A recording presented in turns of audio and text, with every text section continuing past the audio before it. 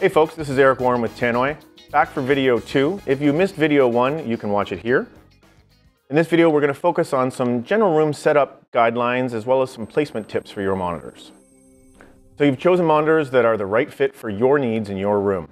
You've opened the boxes, ripped through all the packaging, and have your shiny new monitors in front of you. It is Christmas Day, isn't it? Why, of course! Let's talk about the room.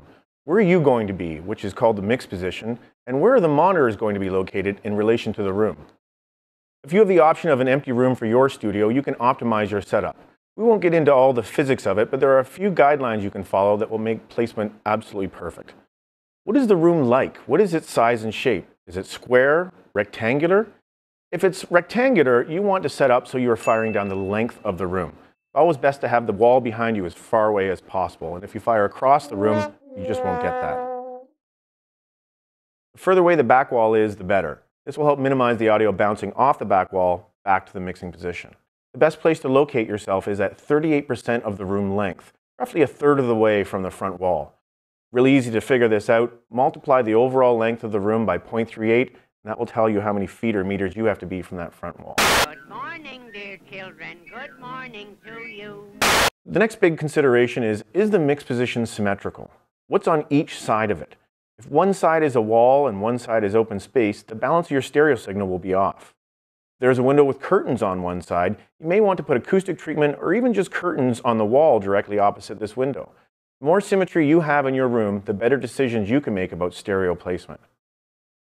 Finally, another suggestion that we always follow is not to have the tweeter centered vertically in the room. Very easy to figure this one out. Measure the height of your room, make sure your tweeter isn't at the halfway mark. Lots of times in a project or home studio, we don't have the luxury of an empty room. We're trying to shoehorn in a desk into the corner or some other part of a bedroom or other purpose room. But try your best to apply these tips. Each one will make the most of your monitoring setup.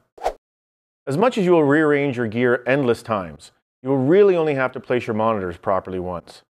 You will want to set your speakers up height-wise so the tweeters are ear level. Hopefully your desk has a shelf that allows this, but if not, you could use speaker stands behind your desk to get the monitors up to the right height.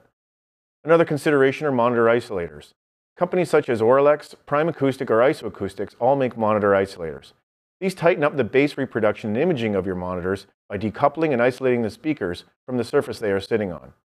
They aren't necessary with the Tannoy reveals as they already have a rubber pad on the bottom of the monitor. They might help fine-tune the height of your monitors in addition to providing more decoupling and isolation. The monitor should be set up in an equilateral triangle. This is a triangle where all sides are equal in length. So the distance between the monitors is the same as the distance from each monitor to you when you are sitting in your mixed position. Next, we will want to toe in the speakers, turning them slightly so they are pointed at you.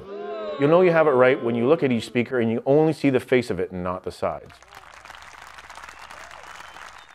Okay, that's all for now. In the next video, we'll focus on setting up and hooking up your monitors properly. You can go straight to the third episode by clicking on the video here. If you have comments or questions, please connect with us via Facebook or Twitter. We've put those links in the video description below. See you next time.